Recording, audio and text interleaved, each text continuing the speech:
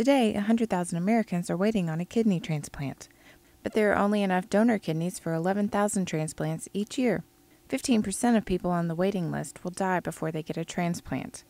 More living kidney donors are needed. But finding a living donor isn't always enough. 50% of the time, the donor and recipient aren't a match. Matching comes down to two factors, HLA and blood type. Every human cell has a label that identifies it as self. The immune system goes around checking IDs. If it doesn't find a self tag, it attacks. If a donor or recipient have identical HLA and blood type, that's a perfect match. But even siblings only have a 1 in 4 chance of matching perfectly. UAB has spent 10 years developing 2 programs to make more matches and to help more patients receive the gift of life. These are patients who have potential living donors but have been found to be incompatible with those living donors. And their only other option, if we didn't offer our paired exchange and incompatible programs, would be for them to sit on the deceased donor waiting list to wait for a deceased donor kidney to become available. Depending on what their blood group is, some of those waits can be as long as 10 to 12 years in the state of Alabama. And if they're sensitized, they may wait for many, many years and never find a match.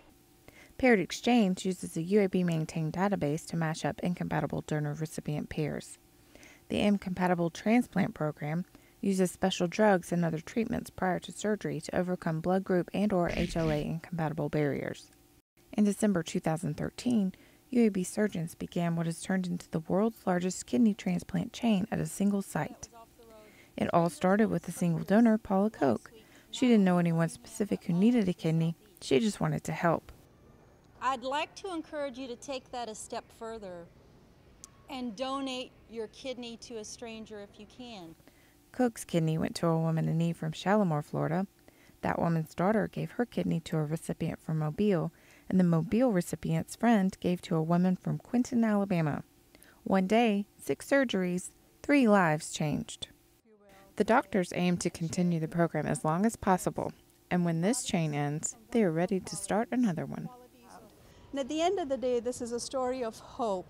Hope for all of those patients that are there. They're hopefully hearing this story.